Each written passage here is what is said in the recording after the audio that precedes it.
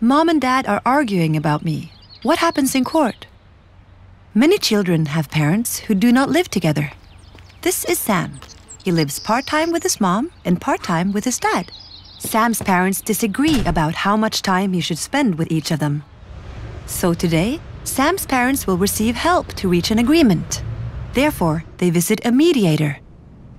The mediator hears what they have to say and tries to get them to agree on a solution. Could this be a solution? Sam's parents did not agree at the meeting. Therefore, they want help from a judge who decides in such cases. Sam's parents are on their way to the judge who works at the courthouse. In her work, the judge has to follow Norwegian law. And there is a child law with its own rules for cases where parents disagree. Understanding laws and rules can be difficult.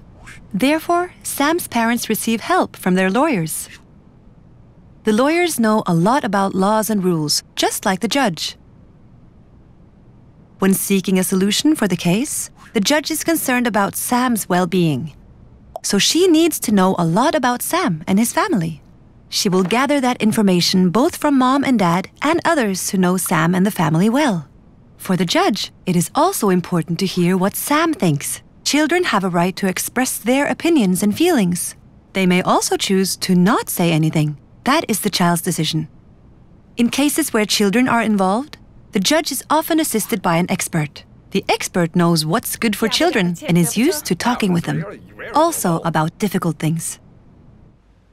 Tomorrow, Sam will talk to the judge and the expert. Sometimes the child only talks with one of them. Sam thinks about what he's going to say. He is a little anxious, but also happy that someone wants to listen to him. The judge would like to know how Sam feels when he's at his mom's and at his dad's, about friends and other things that are important to him. Is there anything you wish could be different? Yes, I've thought about that. If Sam wants to, he can tell the judge what he thinks about this, but that is his decision. When the judge is deciding what is best for Sam, it is not certain that it will be exactly as he would want it.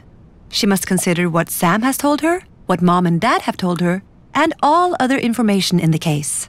The judge may hold several meetings with Mom, Dad, and the lawyers. If the parents do not agree, the judge has to decide what is best for Sam. The decision of the judge is called a ruling. Sam will now get to know what has been decided, and the judge decides who will tell him about it. It can be the judge, the expert, the parents, or someone else that Sam knows. Sam now knows what has been decided about how much time he will spend with each of his parents. On his calendar, he has noted when he will be at his mom's and at his dad's. Sam has talked to his parents about it and hopes they can be better friends from now on.